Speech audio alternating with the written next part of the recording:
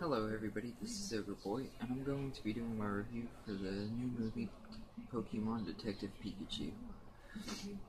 Um, since this is a brand new movie, I'm going to keep it spoiler free and everything, so I'm not going to really try to go too deep into the plot and stuff. Pretty much this movie follows a young man played by Justice Smith who lives in a world where humans and Pokemon live together and everything, and he goes to this city called Rhyme City to try to discover what's happened to his father, because his father's disappeared, and along the way he meets Pikachu that he can understand everything he says and everything, and the two of them team up to try to find his dad. So that's pretty much all I'm gonna really say about this movie, because I don't want to spoil it for anybody. But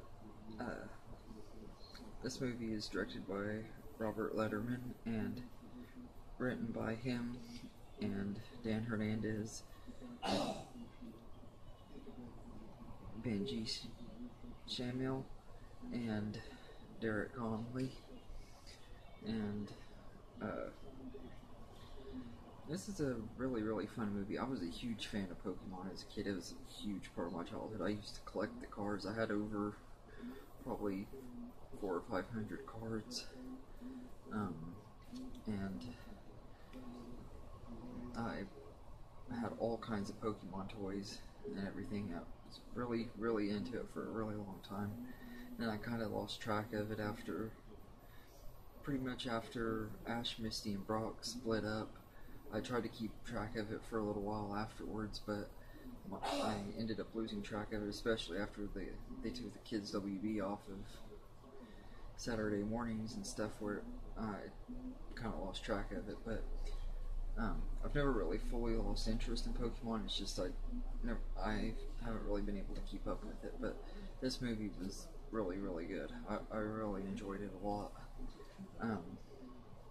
The rest of all of the cast in this is really good. Justice Smith was really great as the main character. I think his name was Tim Goodman, but he does a really good job. And I was kind of eerie about that, because I hate about him being in this movie, because I hated Justice Smith in the Jurassic World Fallen Kingdom. He got on, it was really bad in that movie, but in this one he was really good. His acting was very good and everything.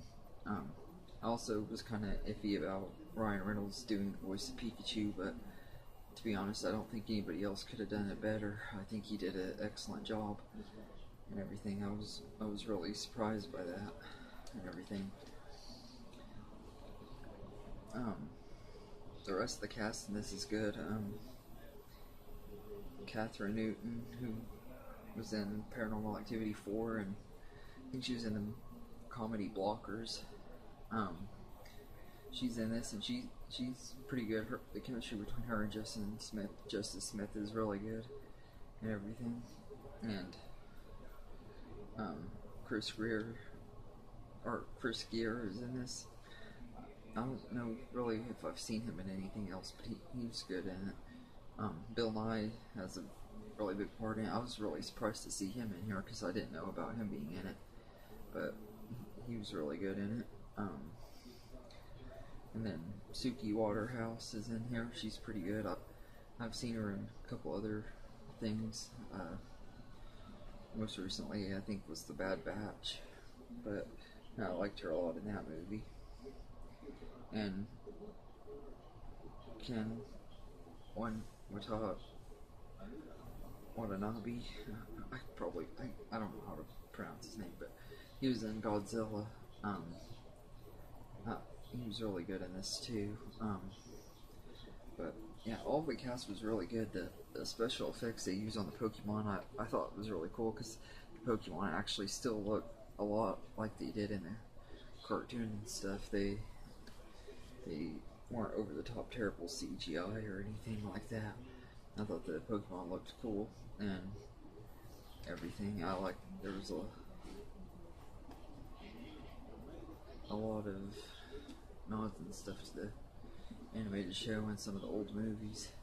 So I thought that was really cool too. And someone who's hadn't really kept up with Pokemon in the last 13, 14 years, it's really nice to finally get to see something new and be not totally be confused about everything. Because a few years ago I did try to watch it again, start watching it again, but I was really confused about everything that was going on the show. But I really enjoyed this movie and everything. I think if you were a fan of Pokemon growing up, you would probably like this one a lot. If you're not a fan of Pokemon, you probably wouldn't.